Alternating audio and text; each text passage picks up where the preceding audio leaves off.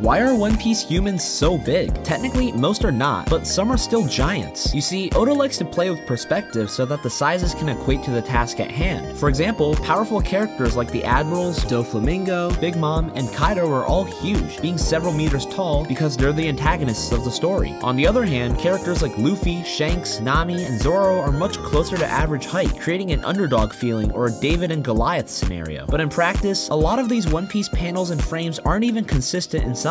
Because it's a goofy cartoon, some scenes show Kaido about the same size as Luffy when he's actually 23 feet tall. It all depends on what Oda wants to portray, and the size difference can demonstrate strength or intimidation and add much more to the story.